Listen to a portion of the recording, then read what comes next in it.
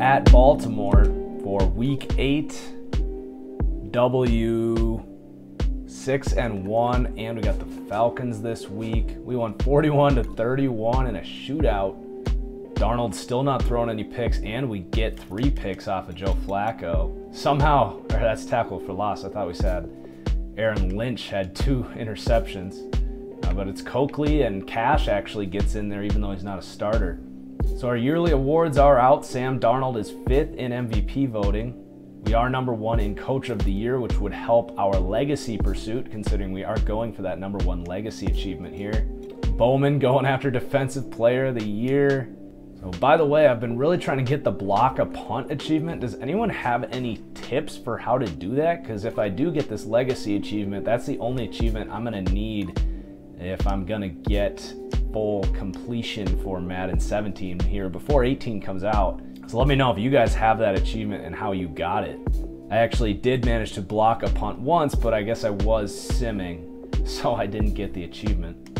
All right, at Atlanta for Week 9. I'll be pretty surprised if we get this win. And we get it. We're 7-1. What a difference a year makes. Wow. 31-24. That's a good hard-fought game. Darnold still no interceptions since Week 1. All right, on the road at Minnesota. It's going to be another tough win. 8-1, put up the W. This is crazy. This is going way better than I expected. I set it at 10 wins because I thought we had a good chance to make the playoffs. I didn't think we had a chance of being the best team in the league, but Sam Darnold is really carrying us right now. He throws 5 touchdowns to no interceptions. He's going off. We won like 35-7. The headlines read David versus Goliath, with us being the Goliath now. Boy, how the tides have changed. Divisional game, Cardinals coming to town. 9-1, keep it rolling. 30-27. Darnold does finally throw a couple picks. That's only 4 on the year now. So we got Zach Short up to a 92 overall now. Caesar Gales is going to be superstar development now. So the receiving core looking up. After the first few years, we really did not have anyone. Those guys were rookies last year. So the 8-2 Cleveland Browns coming to town. My roster in this franchise are predicting the Browns revival to be a real deal, guys.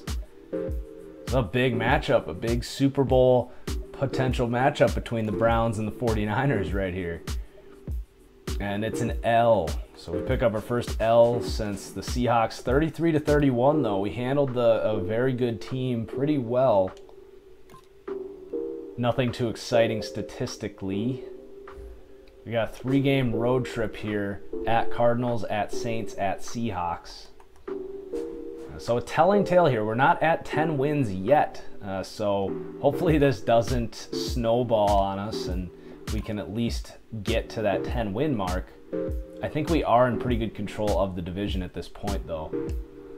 So we do have a safe lead. The closest team behind us is 5-6. So we're only, a game away from clinching this division. Let's see if we can just wrap it up right here. We're at the Cardinals, who we took care of the first time. And there it is, 10-2. That should be enough to get us in the playoffs. And it meets our season goals. We do have our first injury of the year. Let's see if it's bad.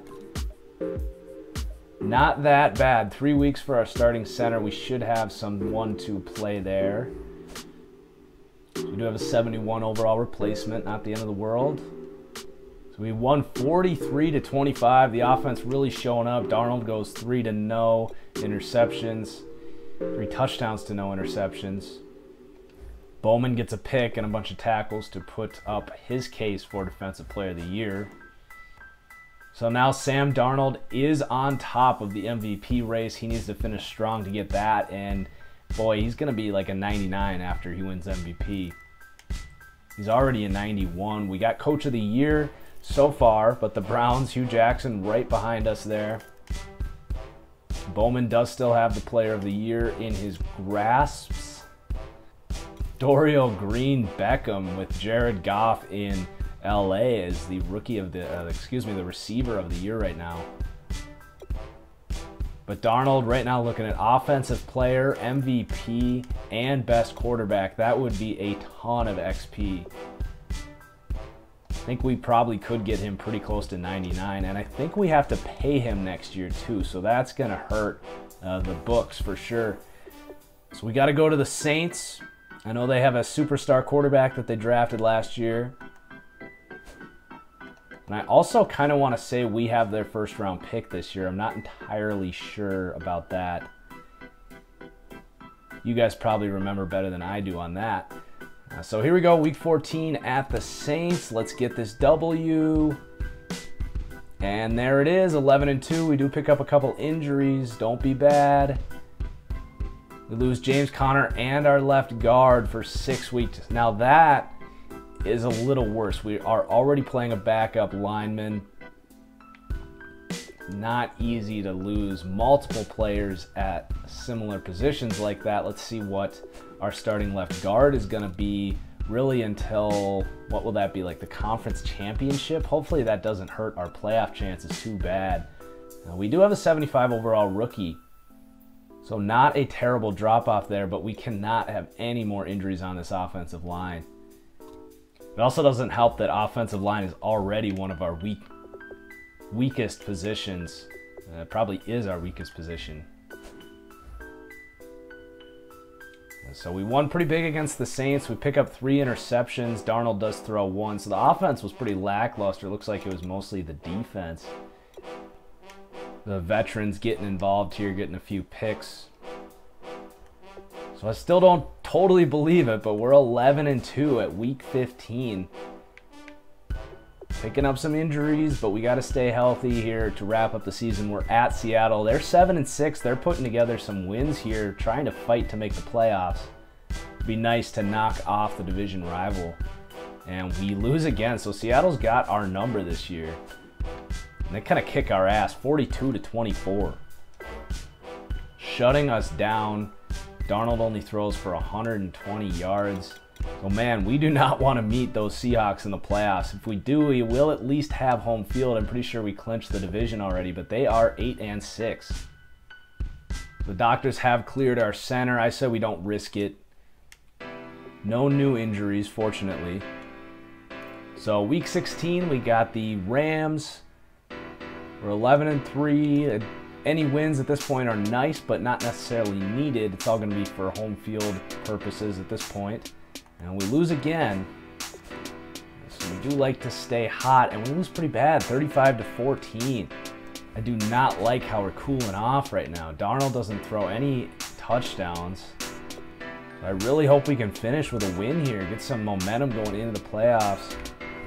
Looks like the Seahawks do lose, so they are now at risk of not making the playoffs. It'd be nice to not have to play them. It seems we really struggle against defensive teams because we lost to the Rams, to the Seahawks twice. So in week 17 here, it looks like we are pretty much locked up for the #1 seed because the Falcons are a game behind us, and I believe we beat them head-to-head, so we should get the tiebreaker on them. The rest of the good teams are in the AFC. We are still going to play our starters, though, because we got awards and experience on the line. And I would also like to get some momentum going into the playoffs here. So we actually tie. 24-24 tie. But Darnold had a good game. Gilmore got a pick. So let's see what awards we won, how much XP we earned. So unfortunately, we don't get MVP. It goes to the Browns quarterback, Duncan Riley. And we also lost out on Coach of the Year. So that loss, or that tie in the last week actually kind of hurt us. I think we had those awards until the Browns passed us in terms of their record. But we do get NFC Offensive Player of the Year.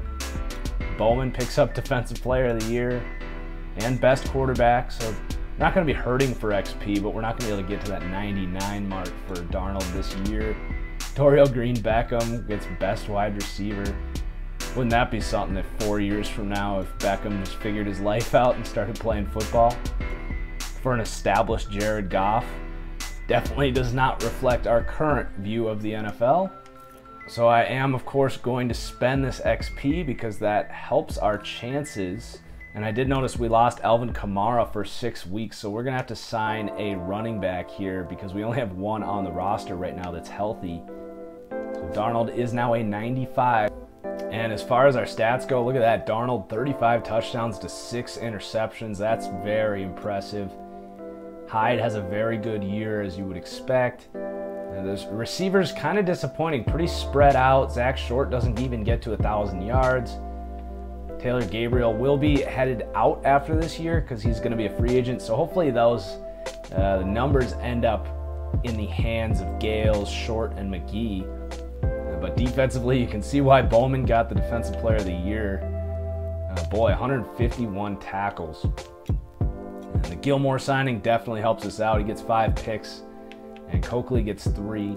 And the kicking was much better this year, Greg Zuerlein. And as far as our sacks go, we get 10.5 from Thomas, actually our leading sacker, Buckner, Lynch, Armstead, the guys you would expect leading the charts there. Not a dominant season by anyone, but a good year for pretty much all of them. So for those wondering what our team overall is at this point, I just did all my development. We are an 86, the Rams are an 85. So I'm kind of nervous here. This is our very first playoff game in this series, and just simming it. You don't know what's going to happen here. We did actually get James Conner back healthy. And we got the better quarterback. I think we got the better defense. So hopefully we can get this win at home.